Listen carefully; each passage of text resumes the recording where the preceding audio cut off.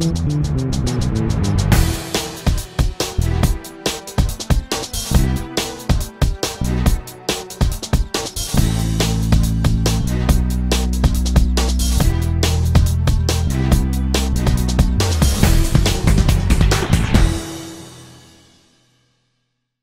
and my name is Krisda Chaemsaithong. I'm from the English department. And today I'll be doing the analytical writing and also the reading comprehension section. Okay, so let me turn on the slides here. Okay, so we'll begin with the analytical writing section first. Okay, so for the analytical writing section, generally you will have two parts, okay, in this writing section. And the two parts consist of the issue essay, and you'll have about 30 minutes or so for that part, okay? And the next part is the argument essay, right? And then you'll have the third 30 minutes again, okay? And you'll have 1 minute break in between, okay? All this is done on a computer as well, okay? And for this part, the GRE will give you just one holistic score for both parts. Okay, the issue essay and the argument essay, they will be on average. Okay, and you'll get only one score, ranging from 1 to 6. Okay, and 2 people will score your essay. Okay, and if they differ by 1 score, the third person will be assigned to score your essay. Okay, so that's good. And the holistic scores will range from a 0 to 6, okay? And nobody will get a 0 if you write something, of course, right? And write something on the topic, of course. But you should aim for 3 to 6, okay? Anything below, actually 4 to 6. Anything below 4 will kind of give a bad impression on your application. So at least you should get a 4. Okay, and at best you should get a 6. Okay, and then today I will give you some strategies to get 5 or 6. Okay, and you can see the rubric in the Kaplan book on page 322 to 323. Okay, but I reproduced that here for your convenience. Okay, and you can see that from 6 to 4 here. Okay. The differences lie in the quality of the argument. Okay? For a score of 6, you need to give an insightfully presentation and convincingly support for the argument. Okay? And for 5, you have to present a well-chosen example and strong support of your opinion. Okay? But for 4, it adequately presents and supports an opinion. Okay, so you can see that the differences lie in the quality, okay, and also the quantity of the errors you make as well. Okay, and the errors you make could be the spelling errors or could be grammatical errors. Okay, and the Kaplan book has a review on grammar and mechanics, and that's going to be on page 238 to page 266. Okay, but we won't go over that today. Okay, but I'll pay attention to how you can structure your argument and how you can detect the logical flaws. Okay, so let's talk about the issue essay first. Okay, and then we'll move on to the argument essay later on. Okay, for the issue essay, okay, you are given a brief quotation of an issue of general interest, okay, and you have to discuss it, making use of your own educational and personal background, okay, and you will have to give supporting evidence in forms of examples, okay. Maybe it could be current or historical events, maybe it could be things that you have read before, or any hypothetical situations, okay, but you need examples that serve as the evidence for your argument. Okay? And this part requires you to construct your own argument through a thesis, or I would call it a claim, and evidence, okay, in support of your position on a given issue. Okay? So you need to have an explicit thesis statement, okay, and evidence that supports the thesis. Okay? And you can find topic pools on the GRE website, gre.org. Okay, they'll give you about 200 topics or so for you to practice. Okay. So the tips that I can give you for this particular section is that first you must take a position. Okay, in an issue essay you must take a position. Okay, and 3 positions are available for you to take. The first one is you agree totally with the view presented. Okay, the second one is you disagree totally with the view presented to you. And the third one, you can qualify the issue. Okay, and I call it a partial agreement or disagreement. Okay, and it depends. I would call that it depends stance. Okay, and which position you choose depends on your preference. Okay, and your ability to persuade the readers. Okay, if you think that you can write more on, let's say that you agree totally with the issue, then you should go for that position. Okay, if you don't think that you can agree with the issue totally, you must select to qualify the issue.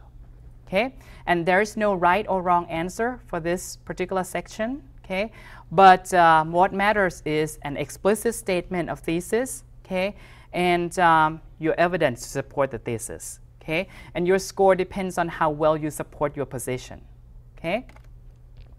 So let me give you an example, okay. So let's say that this is the topic for this section, okay, which you can see on the slide here, okay. Plagiarism is a big problem in the world of academic, and usually technology is responsible for it. So students should not be allowed to use technology at all. Okay? So when you're given this issue, okay, the keyword here is at all, right? And the proposal is students should not be allowed to use technology. Okay? So depending on your preference, you can agree totally with that conclusion or that proposal, or you can disagree with it, or you can qualify it. Okay? And just personally, okay, I would qualify the issue. I could say that in a lot of cases, technology is very useful in classrooms. Okay? And in a few cases, okay, technology should be banned because it could lead to plagiarism. For example, during the exam. Okay? So I could do that, right? So that's one example.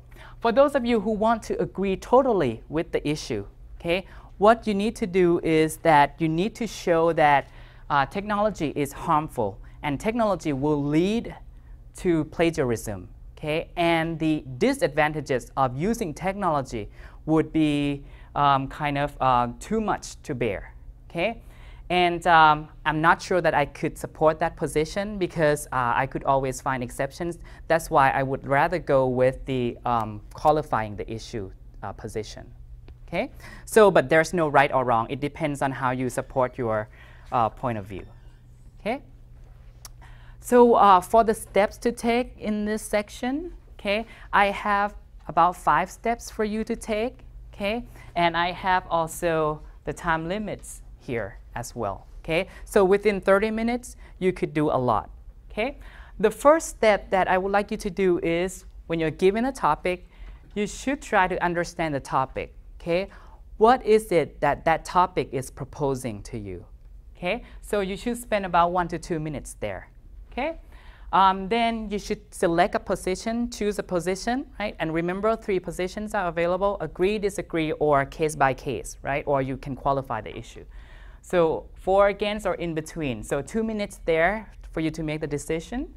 And then just gather the points by means of a mind map. I'll show you how to do a mind map in a minute here. And, or you can use the outline to help you to organize your ideas.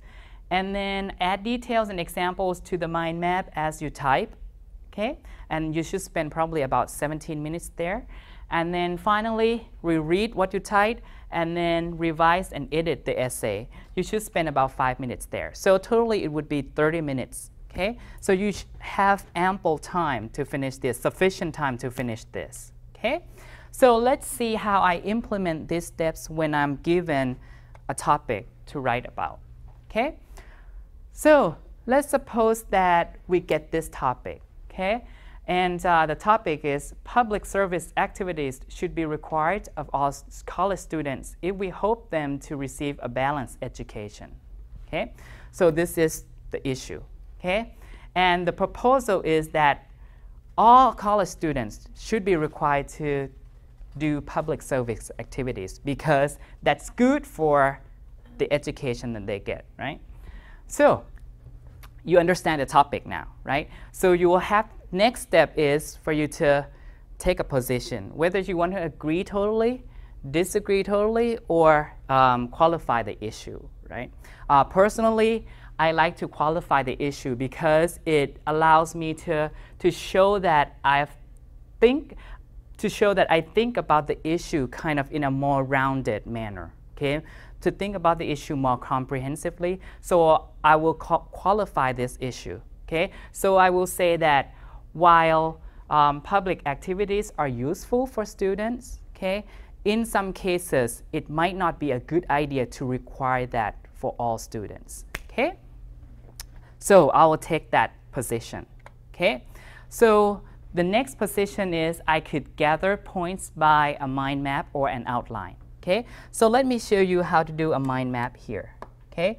So basically you use kind of a diagram, okay? So I will first start with the summary of the issue, okay? So the summary of the issue is public service activities for all students, okay? So let's start with that, right? And then I have already taken a position, right? So I said that I will qualify the issue. I will partially agree with it and I will partially disagree with it, okay?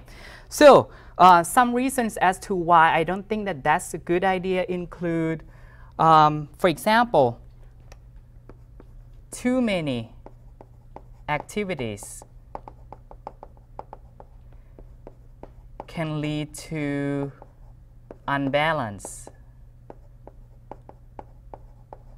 education, right? Because the purpose of this is for students to have a balanced education, right? But too many activities required of them might lead to the negative side of that, right? So that's one point, okay? The second point is it could be too much for students who already have work to do, okay? Who already work or who have other responsibilities, okay? Some of the students are already social workers, okay? So they already do public service activities, right? So for these students, it might be too much for them, okay? And they might have families to take care of and so on. So it could be in this category as well, okay? Third one, you could say that public service activities should be a choice rather than a requirement, right? Because altruism, doing good things for the public, should not be forced, okay? Shouldn't be forced on people, right? So these are three reasons why I don't agree completely with the issue, okay? However, I could say that public activities are still useful, right, for some students. So I would have a kind of what I call the counter-argument position there. And I would say that for students who are willing to do this, you could give that as an extra credit activity, okay? Or they could choose to substitute other class requirements, okay, with the public service activities, okay? So for other students who are not occupied in other ways, they could choose to do that.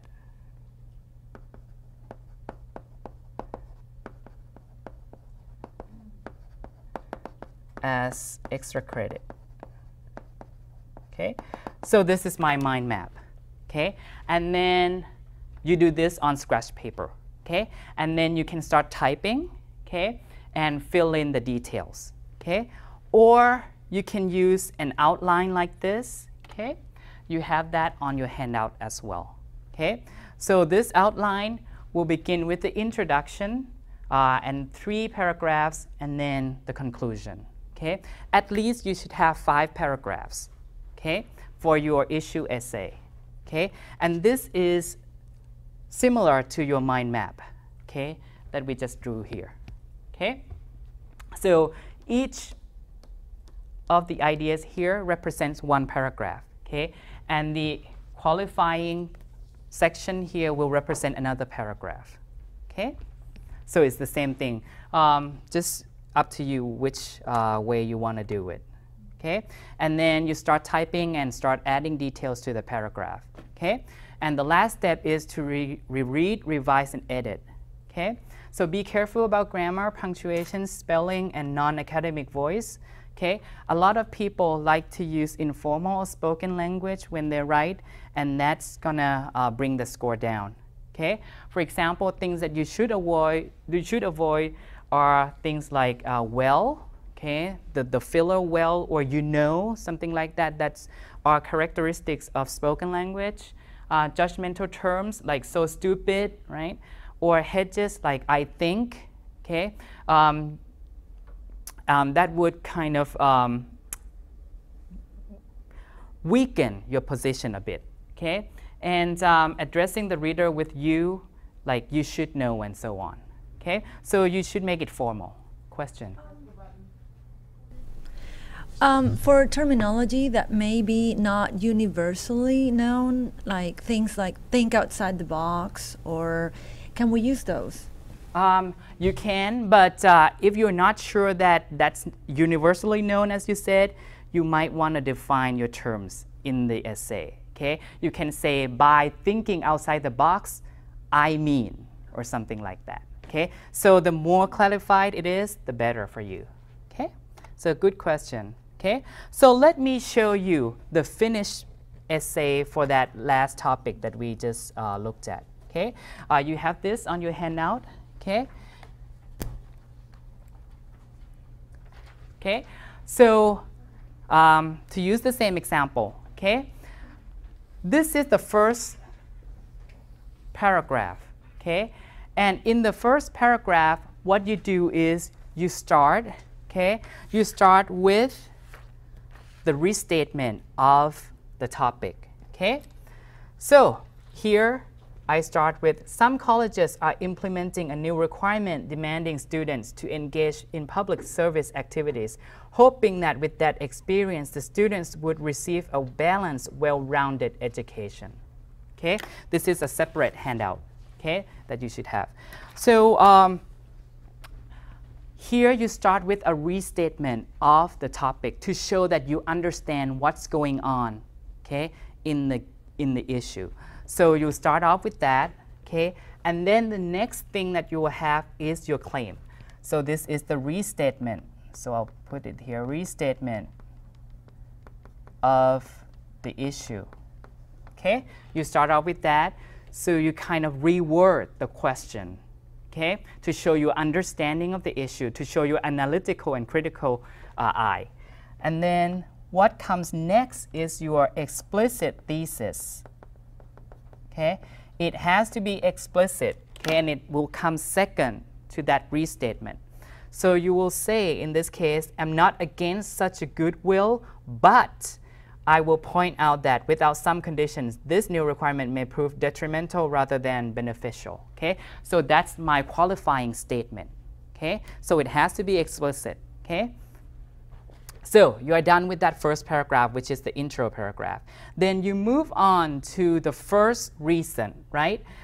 This is the reason that you have on the mind map or the outline already. Okay, so the first sentence or so, the first sentence or the first 2 sentences would be the issue that you have against that position, right? So this is reason 1.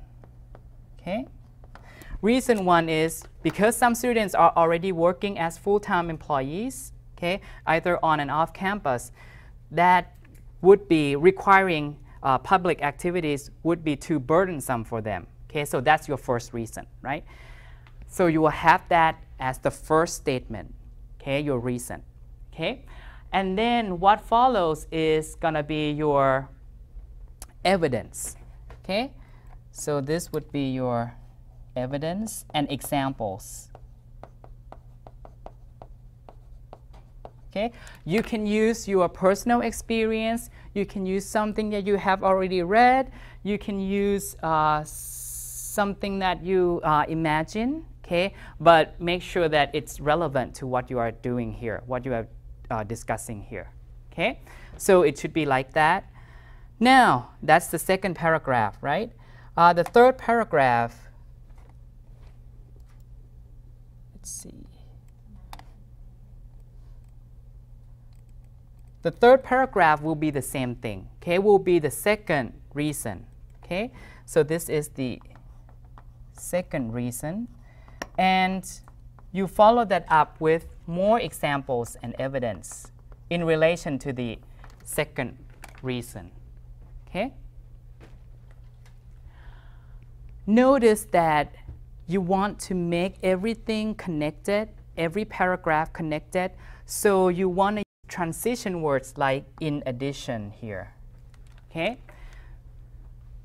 To show that this paragraph is connected to the previous paragraph, okay?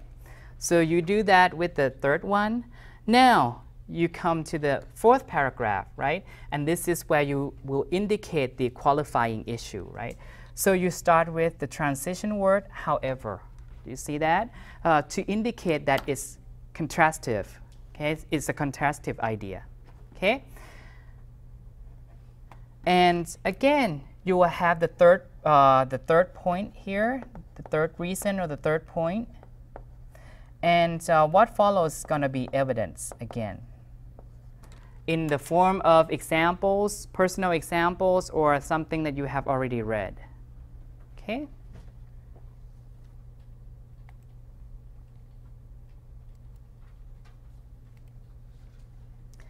And finally, you come to the last paragraph, okay? And in this last paragraph, you will summarize all the reasons that you have talked about so far. Okay, so this is the summary. Okay, and perhaps you should give some solution to the issue, okay? Which is a way to end the essay on a strong note. Okay? In this case, the way that I end it with a strong note is to say that instead, the issue should be who would be required to engage in public activities rather than required of all students. Okay? And if a choice should be given to those students who are not willing to perform the service. Okay? So this is just another way to look at the issue. Okay, so give some kind of solution to the issue, and also to summarize all the points that you have made. Okay, so this is easy, as you can see. So what's let's see. Let me close the ink here. So from here, in the whole from the whole essay here, okay. What you can see is that first you'll start with the intro paragraph in which you restate the issue and then followed it up with the thesis statement, right? And then 3 paragraphs stating different reasons, okay, for or against the issue, right? And then with a concluding paragraph, okay? So that form, okay, could be used for all the issue essays that you will see on the GRE test, okay? So any questions?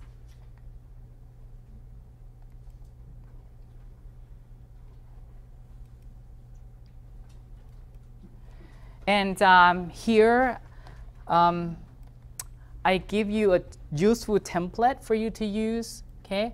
And you can construct this template at home, okay, before you go into the test room, okay, and practice using the template, okay? And you have this on your handout as well.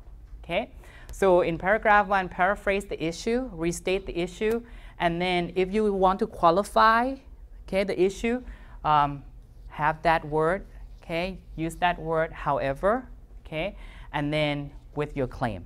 Followed it up with your claim. And then 3 or 4 paragraphs stating your different reasons. Okay, sorry for that. Stating your reasons, using your personal experience, news, historical events, or a statistic, or whatever you want to use. Okay, and they should be similar. Okay, as supporting paragraphs. And then you can come to the conclusion, restate your position, and the reason why you want to reposition the issue. Okay? So that should be the template that you use. Okay? It's like the backbone of your paper.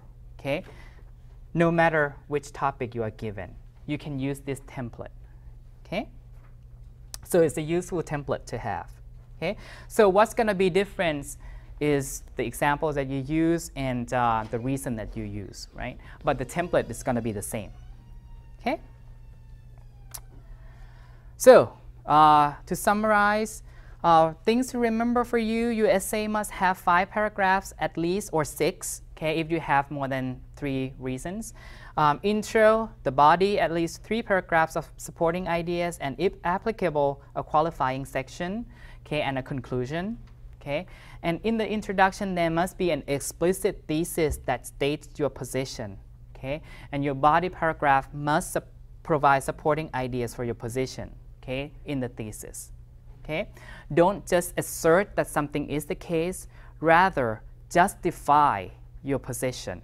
Okay? Using examples, using statistics, whatever you know. Okay? And the issue is going to be an issue of general interest, so it shouldn't require you to use your biology knowledge or anything like that. Okay? So everyone should have a lot to say on a particular issue based on your experience. Okay? So if we have time, we'll come back and practice that. Okay? So let's move on to the next section on the analytical writing section, which is the argument essay. Okay? And for this section, you'll be given 30 minutes, okay? Just as you are given 30 minutes for the issue essay, okay? For this section, okay, this section aims to test your critical and analytical skills, okay? It asks you to write a critique of an argument presented as a short passage, okay? And you have to consider the logical soundness of that argument, okay?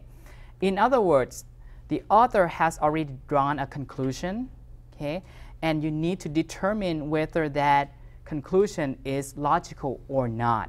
Okay, is there any problem, logical problem with that conclusion? Okay, and then after that, you should propose some ways to improve that conclusion. Okay, and let me tell you this, that all the statements that you are given will be logically flawed in some way. Okay? They won't give you a statement that's perfect, okay, because they want to test your ability to find faults with the statement. So every statement that you see on the GRE exam will be logically flawed in some way. Okay? And this is a place for you to identify, present, and discuss logical flaws. Okay? It's not a place to show your agreement or disagreement with the issue, unlike the issue essay, right? So here you're not constructing your argument or your position as to how we should support the government or anything like that. But you will have to find faults, okay, with the author's position. Okay? So this is a different task. Okay? And to tackle this part, you have to understand 3 things, and I will walk you through these 3 things. Okay? The first thing is the argument structure. The second thing is what we call unstated assumptions. And the third one is common logical fallacies.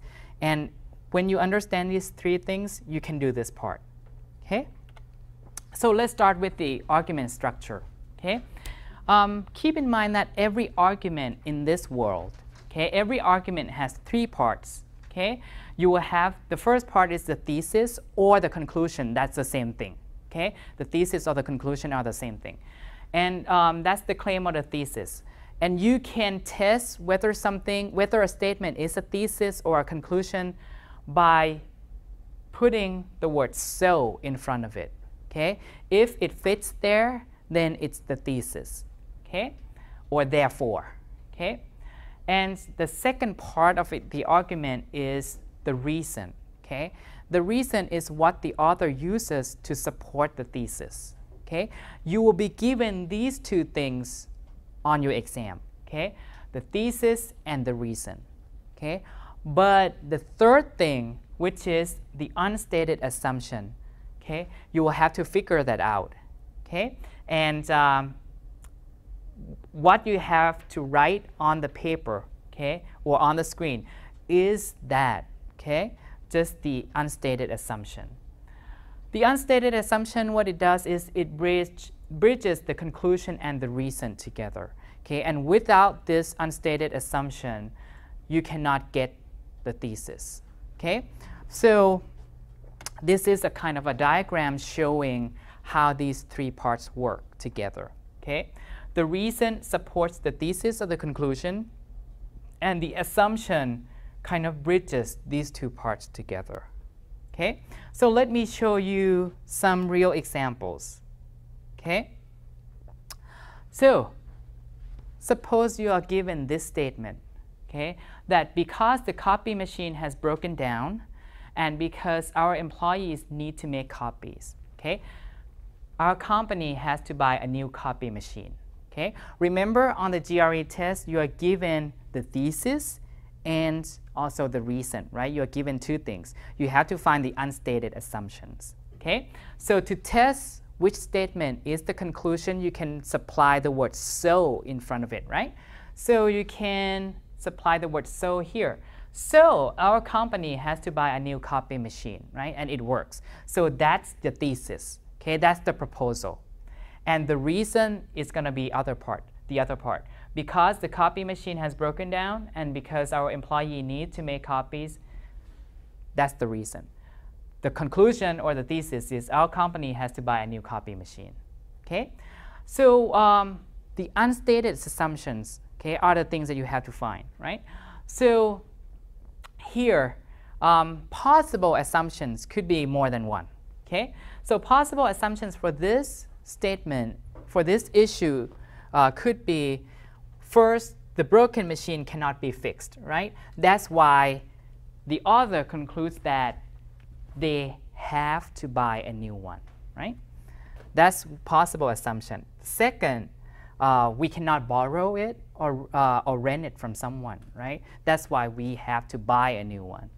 And the third one could be we have only one machine in our office, right? That's why we have to buy a new one, right? We cannot use something else, right? Some other machines in our office, right?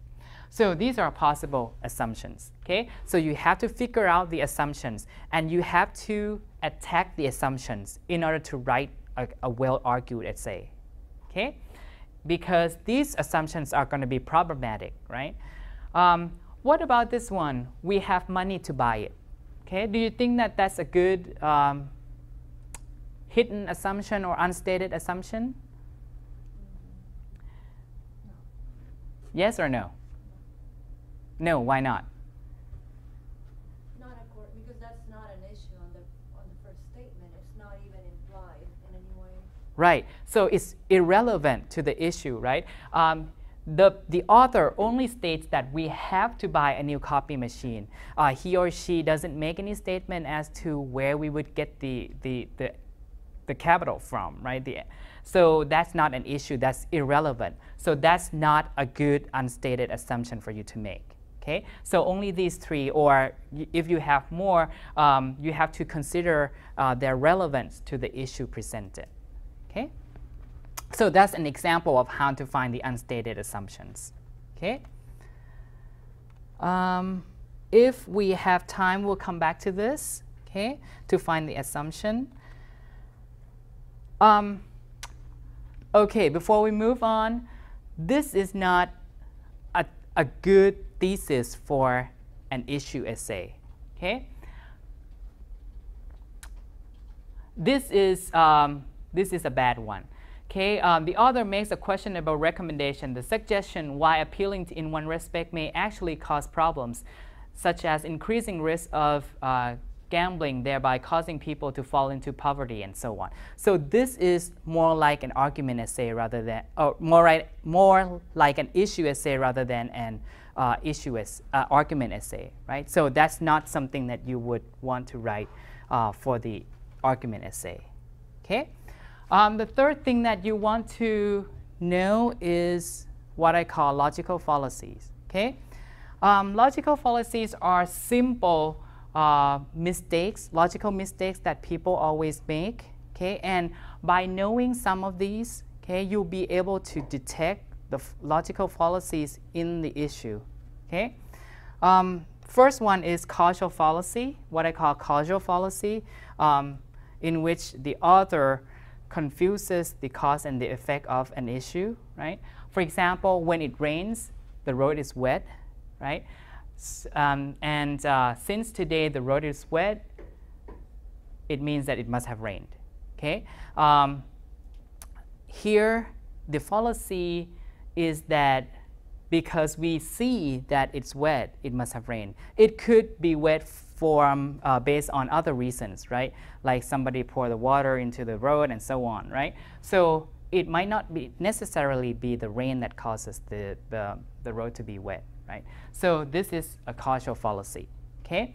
And this is kind of what I call the template for you to use, okay, on the exam, okay? If you see that there is a causal fallacy in the statement, you can use this template to help you, okay? I pre-construct that at home, right? And I kind of not memorize, but I know what to write about when I see the causal fallacy. You can have that statement on the exam, okay?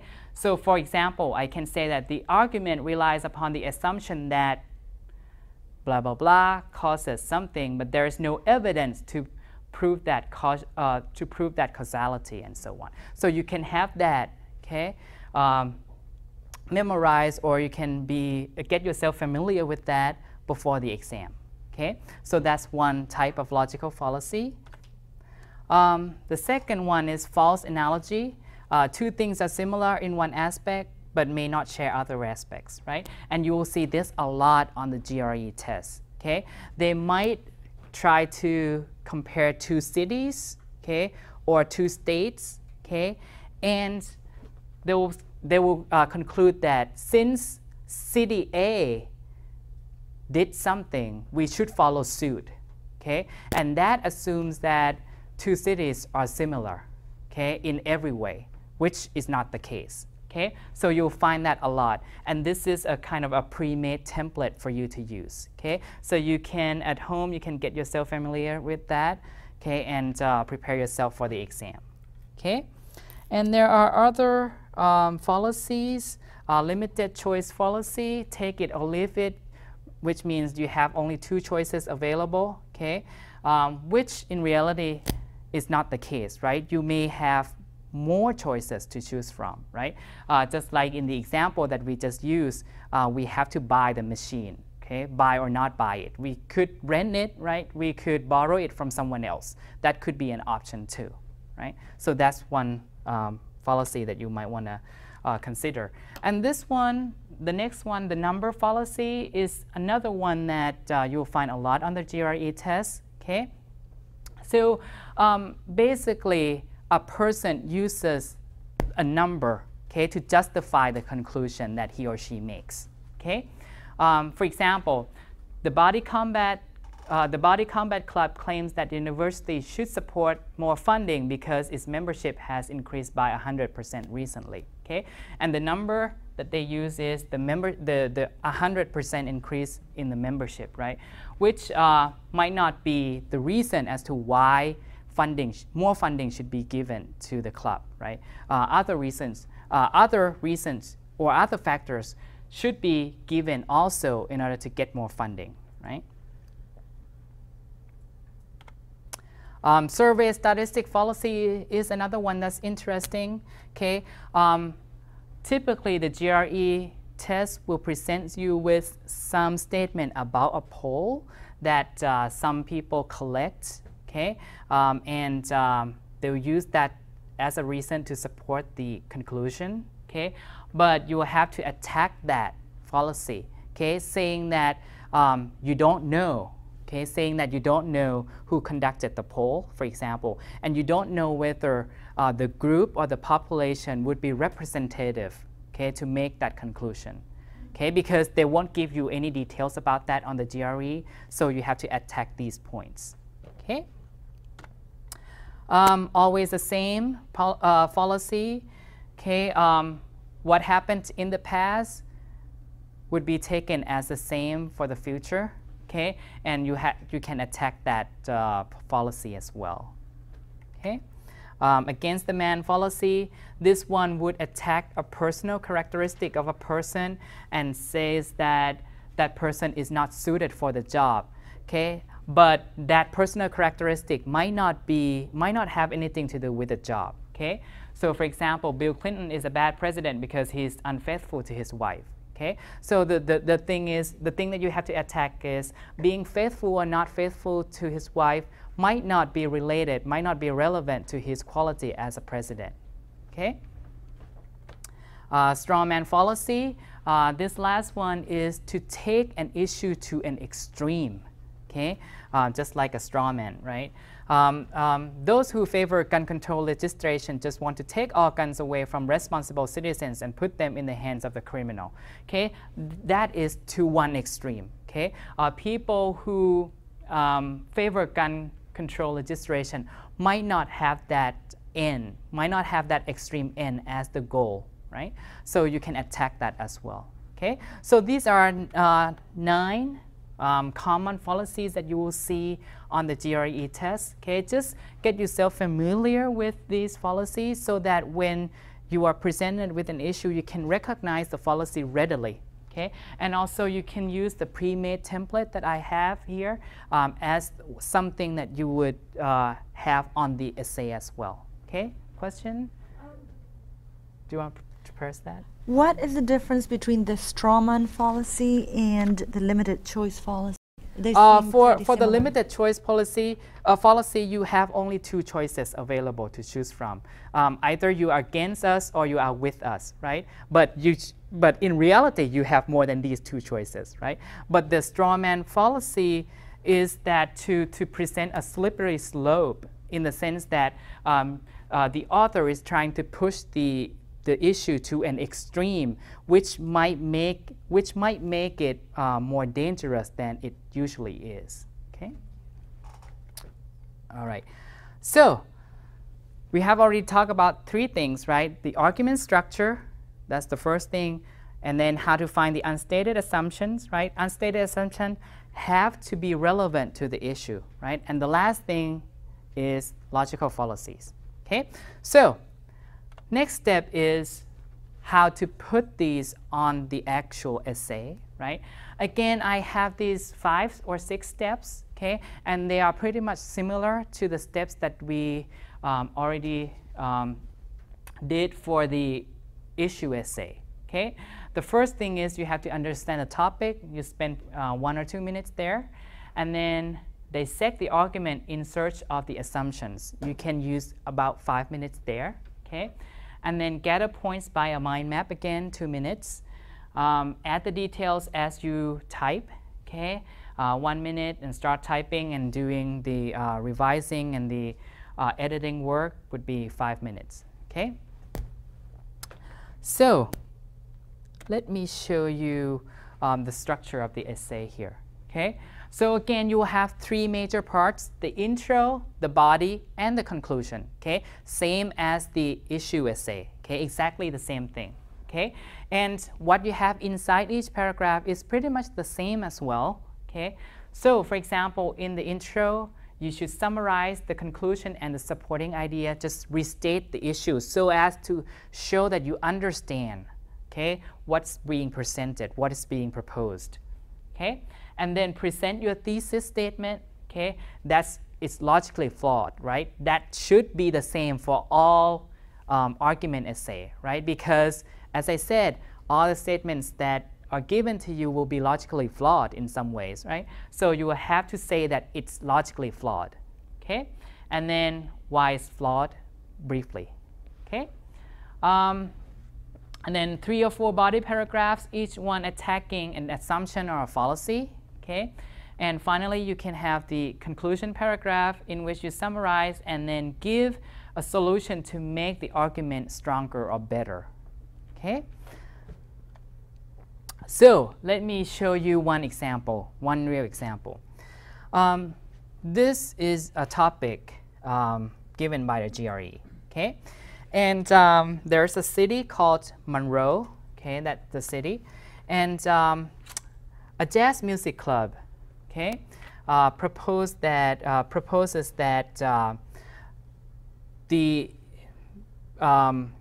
actually this statement is written as part of the application for a small business loan by a group of developers in the town Monroe. Okay, and they propose that the bank should give them a loan to establish a club, a jazz club. Okay, the reasons being, first, the nearest jazz club is 65 miles away from Monroe. Okay, so it's far away. Okay, so we would be good. Okay, we would be in a good position to establish a jazz club there in Monroe. Okay, and another reason, you can see the signal word here, plus. Last year, over 100,000 people attended the jazz festival in Monroe. Okay, so the author thinks that, well, that's a good evidence, a good piece of evidence to show that a loan should be given. Okay, and in Monroe, there are a lot of jazz radio programs, right? And people like it. Okay. And there's a statistic here given to you. A nationwide study, right, shows that a jazz fan spends about $1,000 per year on jazz products. So that's why to establish a jazz club in Monroe would be a good idea. Okay, so that's all the reasons. Do you think that all the reasons here are logically flawed in some ways? Again, when you're given a statement like this, you have to suspect that it's logically flawed, right? On the GRE, of course, for the purposes of the GRE. Do you think that there are some problems with the reasons? What could be some problems? Remember the fallacies that we just talked about? The people that attended the jazz festival might have not been from Monroe. Right. So the sampling group, right, might not be representative of the people in Monroe, right? So there could be people from somewhere else, right? And that wouldn't support the argument that people in Monroe will buy the services of the club, right? Anything else? So that's a good one. Anything else? So there are like about 3 reasons, right, that the author gives to support his position, right? The jazz club is 60 miles away. The 100,000 people attending the jazz festival last year, and also radio programs, and the nationwide study, like that shows that people spend about $1,000 per year. Okay, so you have to attack these 3 or 4 reasons. So that's one already. Anything else? And there's no guarantee that they'd spend $1,000 a year at a jazz club in Monroe. Right, right. So people who spend $1,000 on jazz products elsewhere might not do the same, right? Might not have the same buying behavior in Monroe too, right? So that would be another one to attack. Anything else?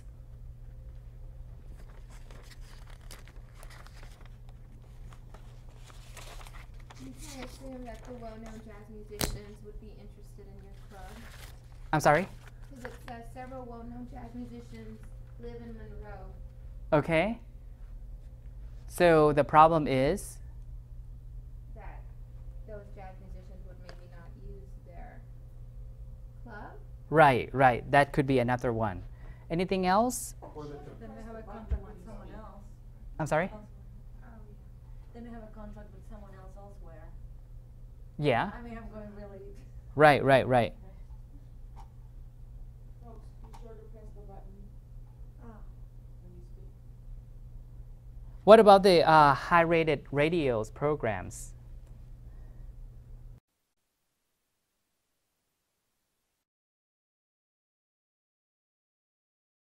One real example. This is a topic given by the GRE, okay? And there's a city called Monroe, okay, that's the city, and a jazz music club, okay, proposes that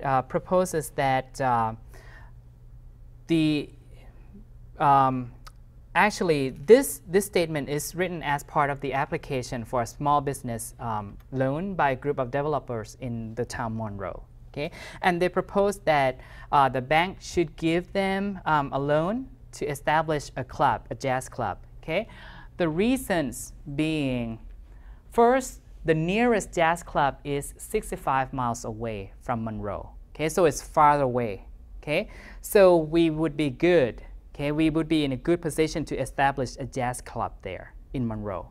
Okay, and another reason, you can see the signal word here, plus. Last year, over 100,000 people attended the jazz festival in Monroe. Okay, so the author thinks that, well, that's a good evidence, a good piece of evidence to show that a loan should be given. Okay, and in Monroe, there are a lot of jazz radio programs, right? And people like it. Okay. And there's a statistic here given to you. A nationwide study, right, shows that a jazz fan spends about $1,000 per year on jazz products. So that's why to establish a jazz club in Monroe would be a good idea. Okay, so that's all the reasons. Do you think that all the reasons here are logically flawed in some ways? Again, when you are given a statement like this, you have to suspect that it's logically flawed, right? On the GRE, of course, for the purposes of the GRE. Do you think that there are some problems with the reasons? What could be some problems? Remember the fallacies that we just talked about? The people that attended the jazz festival might have not been from Monroe. Right. So the sampling group, right, might not be representative of the people in Monroe, right? So there could be people from somewhere else, right? And that wouldn't support the argument that people in Monroe will buy the services of the club, right? Anything else? So that's a good one. Anything else? So there are like about 3 reasons, right, that the author gives to support his position, right?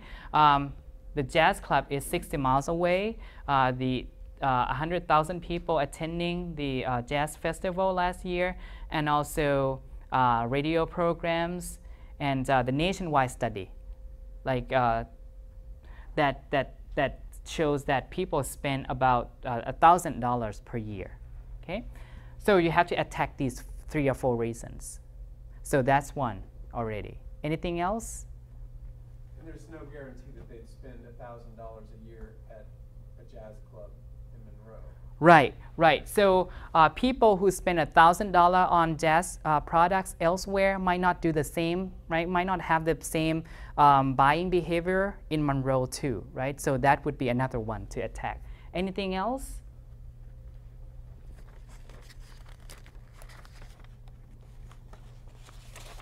You can assume that the well-known jazz musicians would be interested in your club. I'm sorry? Because it says several well-known jazz musicians live in Monroe. Okay. So the problem is? That those jazz musicians would maybe not use their club. Right, right. That could be another one. Anything else? Or that the Then they have a contract with someone else.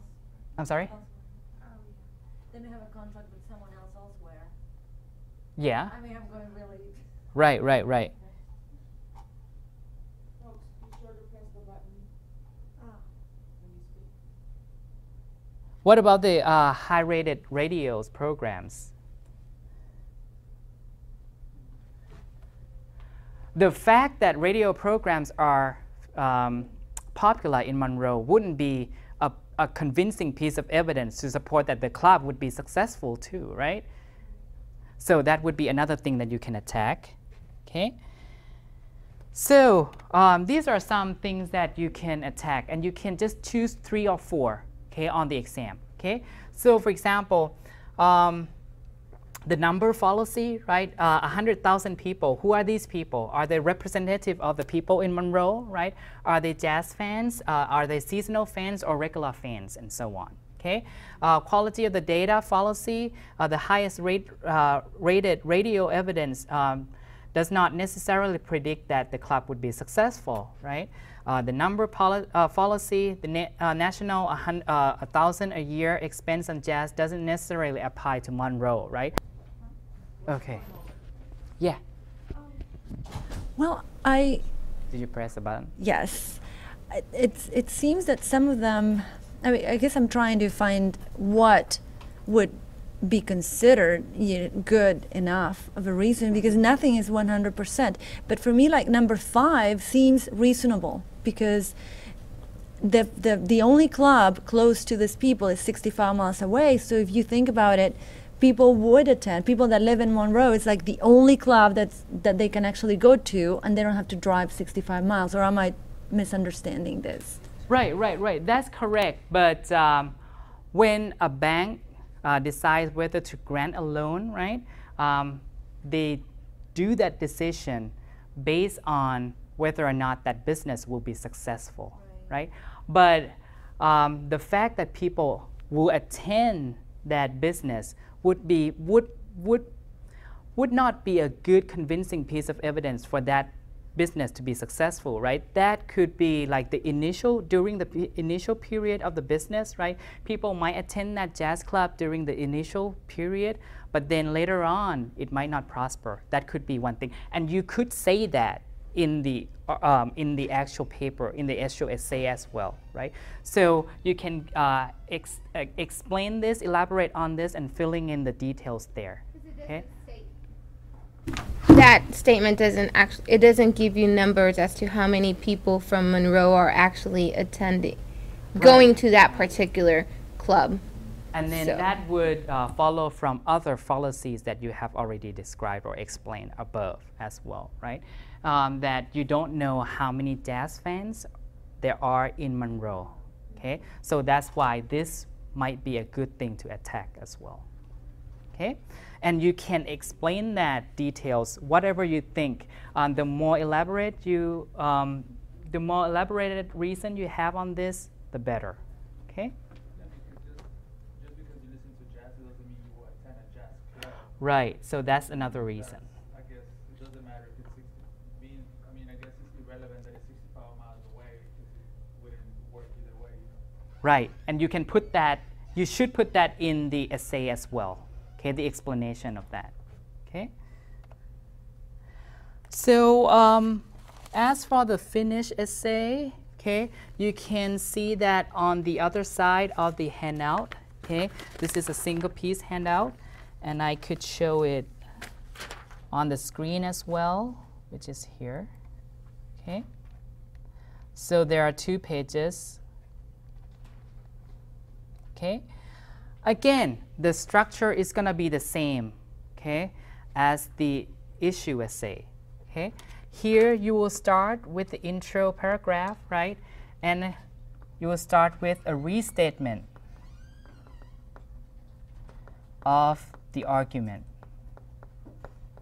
of the author, okay? Restatement of the argument to show that you understand the issue and you can restate it in your own words. So that's good, okay, because it will establish you as a critical reader, okay? You know what's going on, you know what's being proposed. And then your claim, your thesis. And your thesis should be the same, right, in that you will say that it's logically flawed, okay? While the argument seems convincing, on first glance. There are significant underlying flaws that raise doubt about the author's conclusion. You can use that as your thesis for all the argument essays. Okay? So you can memorize that, okay? Or you can use a different version that says about the same thing. Okay? And then paragraph 2 will be, again, the first weakness, the first logical weakness.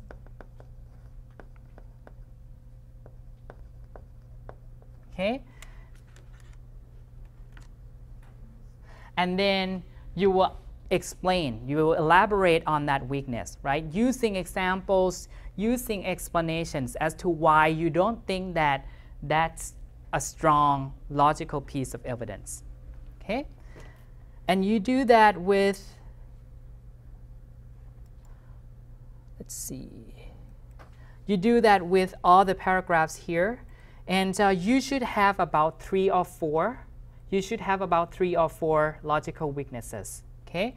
And those are the unstated assumptions that you need to attack. And you will start with why is weak, okay, and then the reason. Okay?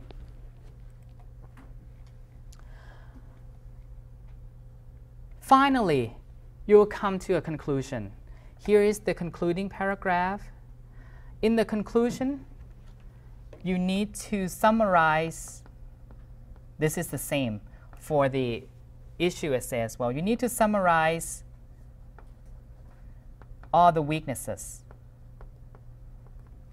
You need to summarize all the weaknesses. And then, ideally, okay, this is important, you need to give some suggestions as to how the argument could be stronger. Okay? For example, in this one, therefore, if the author were to provide greater evidence regarding the jazz festival, the radio listeners, and the relevance of the national survey, and the similarity between this club and the competitor, his argument would be more convincing. Okay? So these are the suggestions that you make. Okay? And the suggestions stem from all the logical weaknesses that you have already identified. Okay? You can say that if more evidence could be given on this and this, right? And if for example, if the survey discloses who conduct the surveys and who were the participants, you could do that. Okay? So again, don't forget to have the suggestions at the end. Okay? So this will show that you have the critical skills, okay, on the GRE exam. Any questions about the argument essay? So to summarize here, for both parts of the analytical writing section, okay, you have to write 2 types of essays, right? The first thing is the issue essay, and the second thing is the argument essay. And the tests are different, okay? But what's the same is the structure of the essay, right? You have to have the intro where you restate the issue, right? And then you have to have the thesis, okay? And then 3 or 4 reasons, okay? With examples and with explanations. And then you have a conclusion which restates all the points that you have already made, and then provide some suggestions as to how you would make it better. Okay? So since we are tight on time here, let's proceed to the reading section. Okay? The reading section here is part of the verbal section. Okay?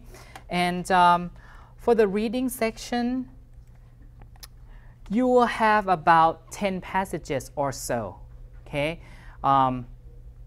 But the good thing is that you will have only 1 paragraph passage, or at most you will have 2 paragraphs passage, okay? So that's good. It's not as long as it used to be, okay?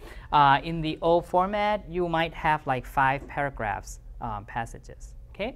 So, but here it's good that you have only 1 or 2 at most. okay? And you'll have 10 passages, okay? And you'll be asked about 2 to 4 questions based on each passage, okay?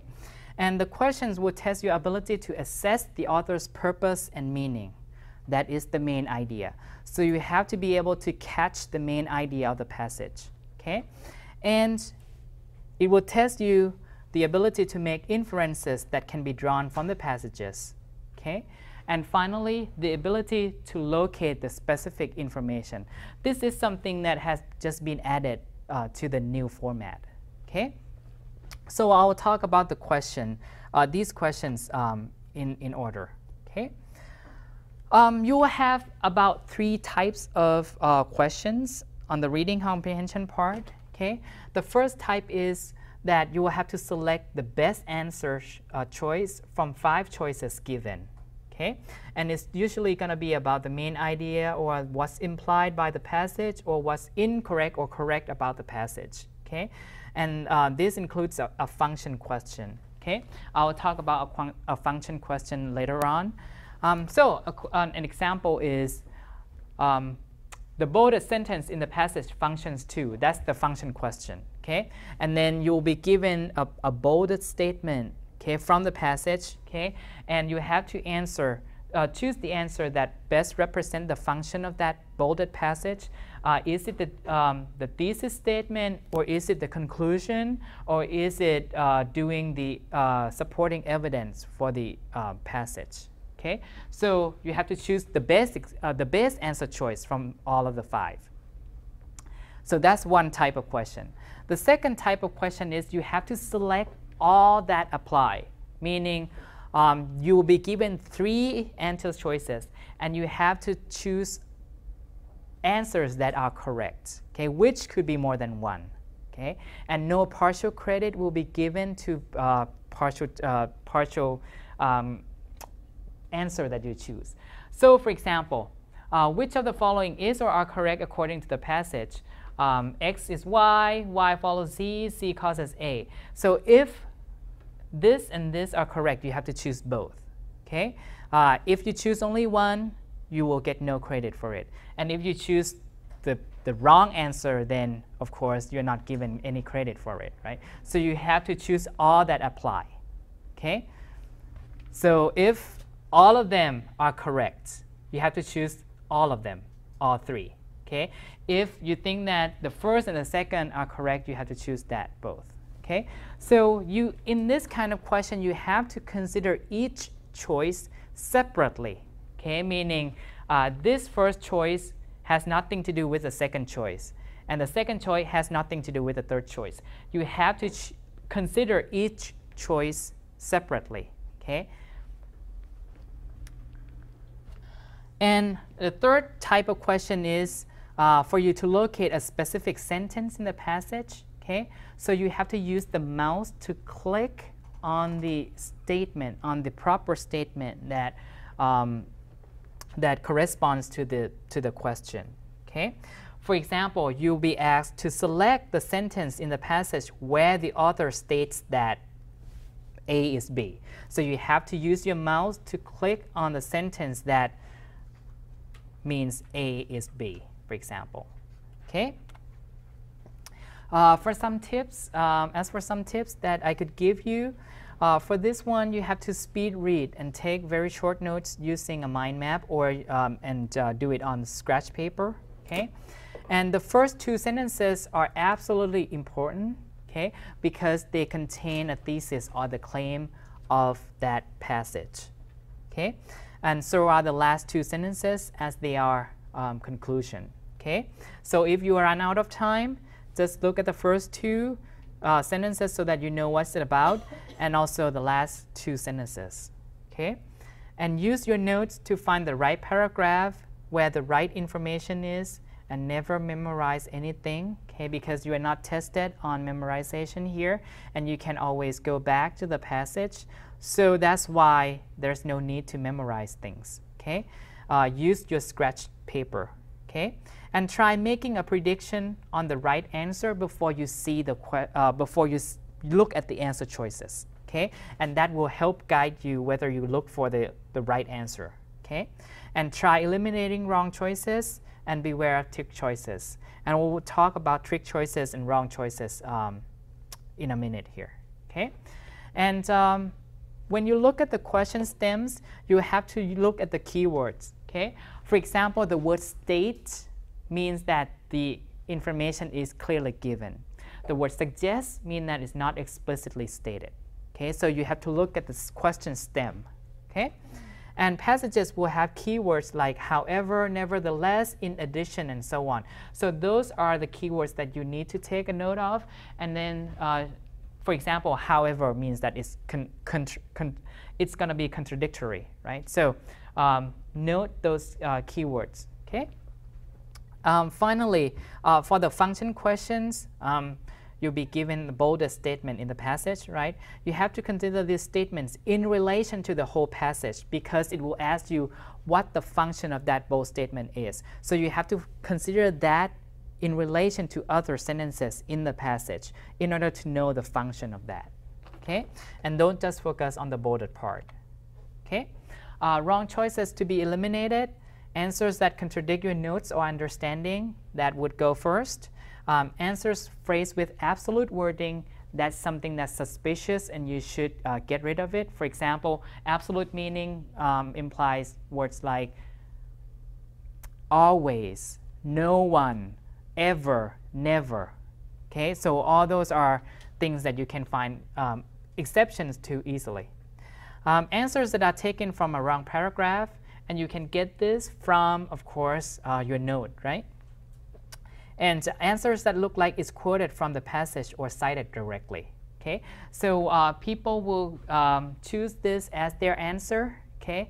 Because they think that, well, that looks the same as what's in the passage, right? But that's usually a trick choice, okay? And the right answers are usually paraphrase statements, okay? Rather than just direct quotes from the passage, okay? So you should suspect that when you see a kind of a very similar looking choice, okay? So let's practice questions. I have just two passages here, okay?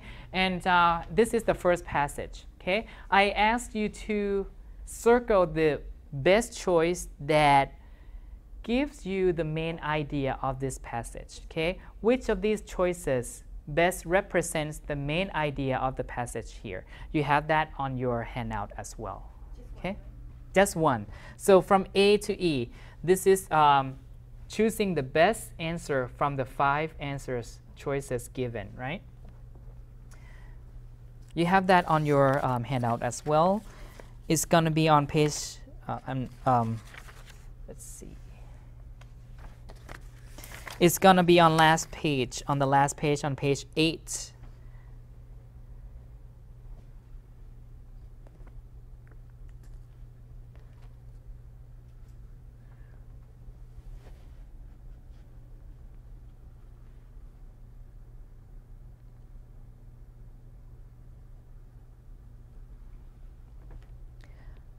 I'll give you 2 minutes.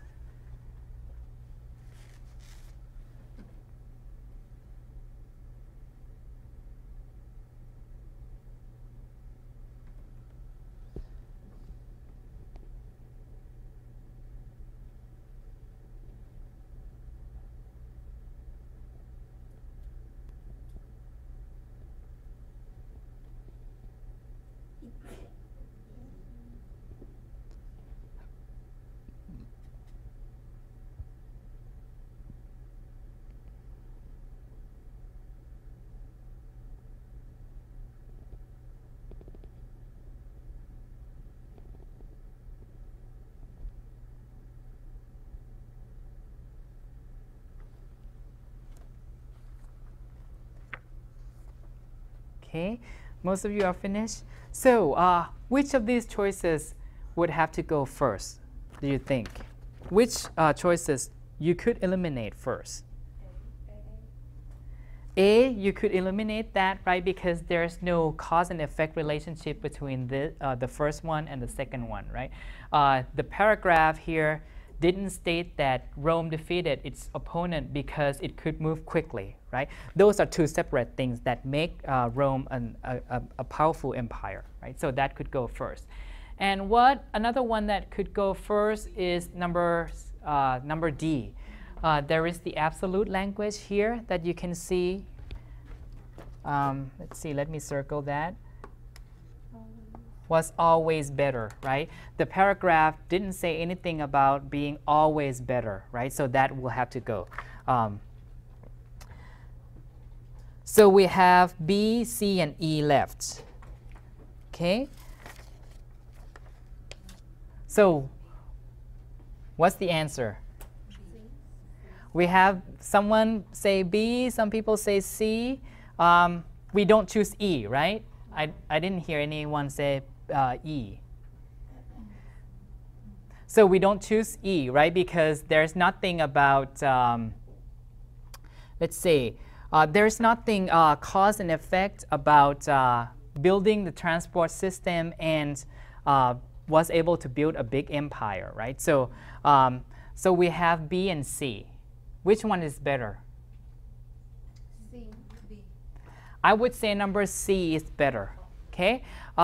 Number B is good. Nothing's wrong with it. But one point that I could make is that the cause and effect is not captured in B.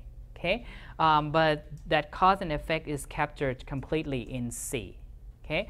So basically here what the paragraph states is that Rome could could maintain a large empire because it has good transportation system, right? And its army was efficient as well. So two things. And they could move quickly from place to place. So number C is correct. Okay? Let's see. So let's move on to the next one. Okay? Here I have two questions based on this passage. Okay? I'll give you about 2 minutes. Okay, to do two questions. You see the bold statement, right? And the question asks you about the function of that bold statement. Okay, that's the first question.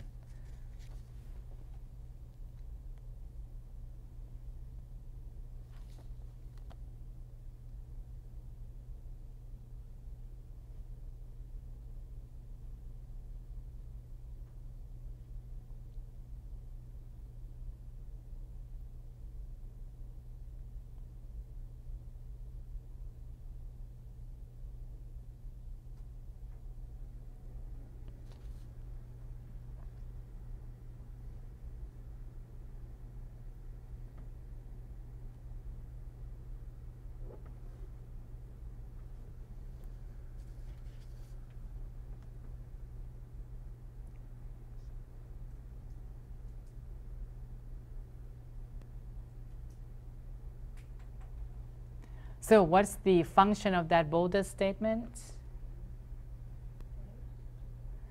Develop an argument, conclusion of an argument, evidence supporting a conclusion, evidence supporting an objection or thesis.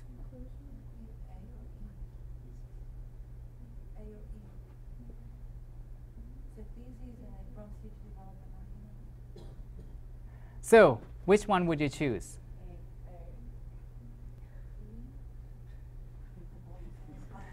So which one could you eliminate first?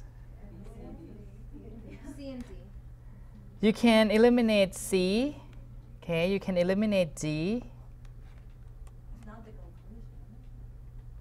It's not the conclusion. So what else do you have? Develop an argument and then the thesis.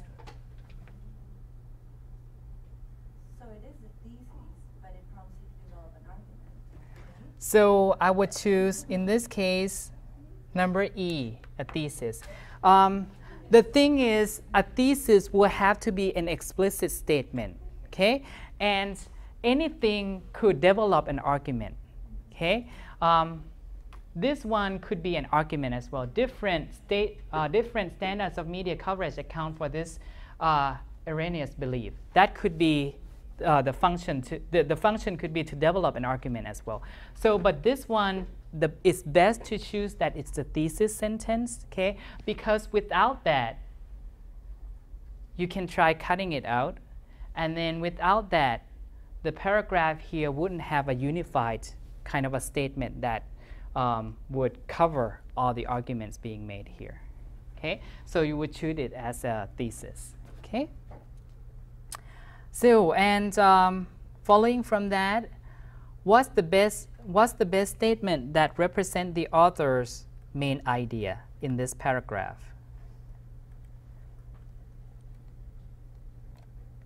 Oops.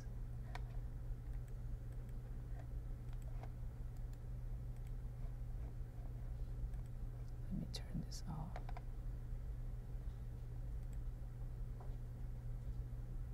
Sorry, I need to turn this off. Okay. A, B, C, D, or E. Just choose one that's the best. Sometimes you might see two equally good ones, but there will always be the best one. Okay, GRE is about choosing the best answer.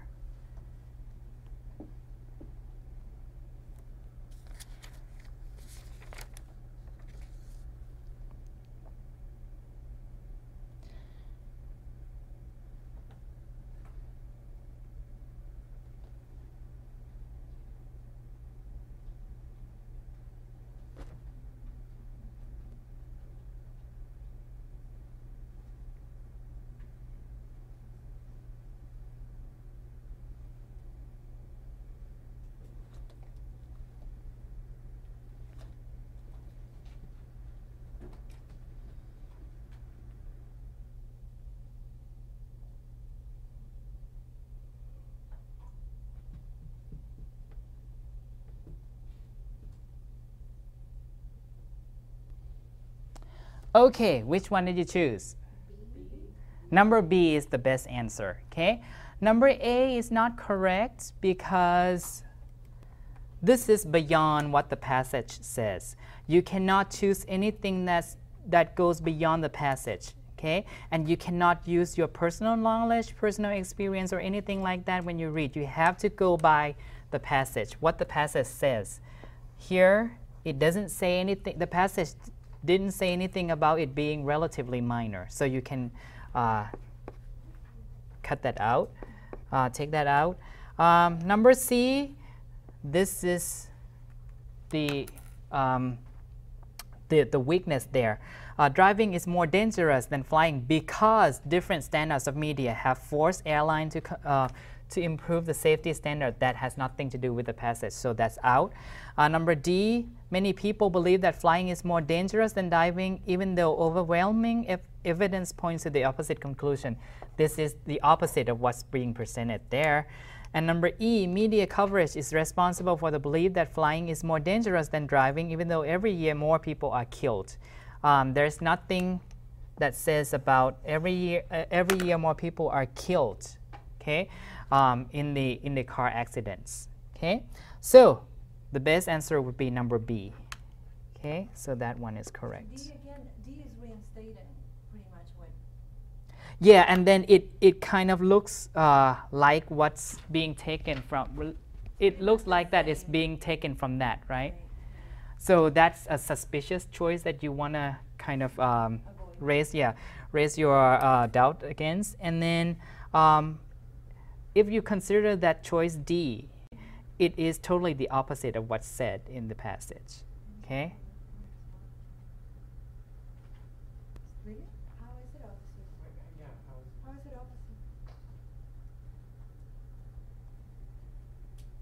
opposite? Let's see. Many people believe that flying is more dangerous than driving, even though overwhelming evidence points to the opposite conclusion. Right. Is there any conclusion drawn in that passage? Evidence, despite overwhelming evidence to the contrary. So that to me is telling me. See, I feel that D is pretty much the same first sentence, just expressed in different order. Many people believe that flying is more dangerous than driving. That's stated, even though overwhelming. It's just a different order. But Right. Is there any evidence that's being shown in the passage here? despite overwhelming To the contrary. To the contrary. Many people think that flying is more dangerous than driving. Is there, what's the conclusion that's being drawn in here? Does the author conclude that flying is dangerous or more dangerous or less dangerous than driving? Less. Did he or she draw that conclusion? I think the author, whoever is writing that, is saying that most people think that flying is more dangerous than driving, but there is evidence that implies the opposite.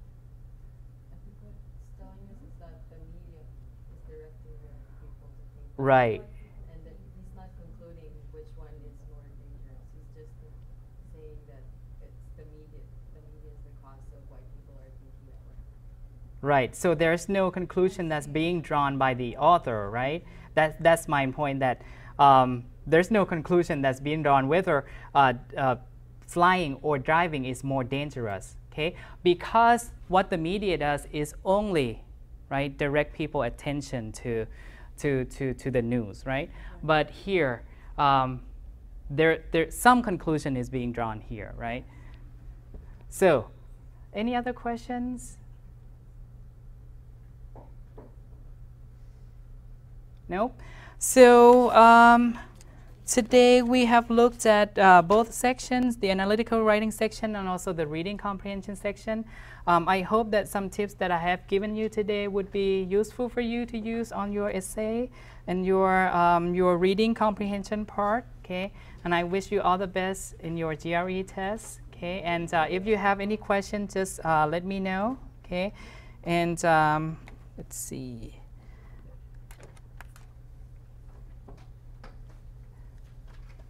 Any questions? Nope. So I'll see you on campus here sometimes, okay? And best of luck for your GRE test. Thank you.